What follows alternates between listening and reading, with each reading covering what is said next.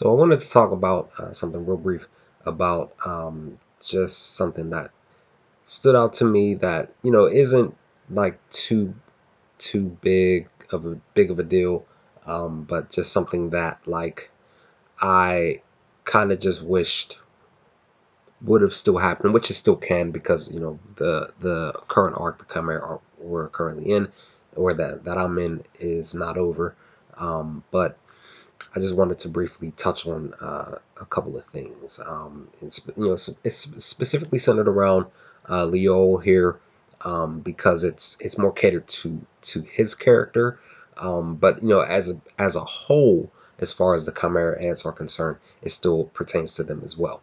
Now I know that ultimately the queen's job was to give birth to Miriam, to the king, and to also give birth to all these other minions that basically served the king and helping him gain rule over the world.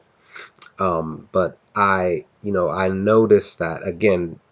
This is something that stood out to me that, like I said, I kind of wish still would continue, is what I'm trying to say. But I know that the ultimate goal, as far as the current arc is concerned, is focused on the king, Gon and Kahlua, and whatever else may transpire moving forward in these episodes. But I like the fact that Leo, because the writers decided to focus on his character a lot, um, before around the time when the king was getting ready to arrive, because he is half lion, half human. And we know, as far as the rule is concerned, as far as the king of the jungle, that fits his character because he's a lion. Because he's supposed to be. It's in his heart to be, his own ruler of many. Have his own kingdom. That was his place, his stance, his mindset, and pretty much still is, because he's still out there somewhere doing something. Um, but I do love the fact that he got a lot of screen time in this arc, um, which was very very cool to me. Like I said, this isn't too much of a big of a deal. Even though, like I said, I wish that there would be like something more like a filler where we got to see a few of the Chimera ants actually rule, maybe some side stories, maybe some stuff in like a manga, something like that, to occur.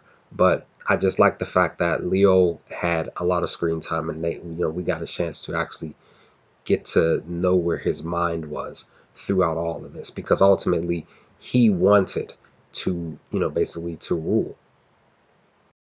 Now I know Zazan had ended up being one of the Chimera ants who actually created her own nest, further in the show, in the episode. Roughly we got that information in episode 97, just before she ended up having her fight with Phaeton here from Phantom Trope. But I do know that there are some Chimera ants that were able to move away from the flock after the king was born, and just be able to form their own nest, and become kings and queens in their own in their own right, because that's who they felt that they had the right to do for themselves. So ultimately, guys, I just, like I said, guys, I just love the fact that Leo got some key screen time in this arc, and we were also able to see what he could do, because when he showed up a few times before he kind of faded off in the background. I was very intrigued with his character. He just stood out to me. And then, when we got a chance to actually see how his Nen powers work, that was just really really dope in his fight um, against Morel. So I just I just really really liked and was very intrigued with Leo's position. Sorry, guys, I had a little technical difficulty there, but like I was saying, guys, I just loved Leo's character and his stance and his mindset of being the king. Because, like I said, specifically because they, the writers decided to actually make him specifically a lion and have, Leo have the mindset of being his own king. That just really was, in my mind, it was really, really dope. So, but that's pretty much it on this video. What did you all think of this discussion topic? Let's have a chat in the comment section, guys.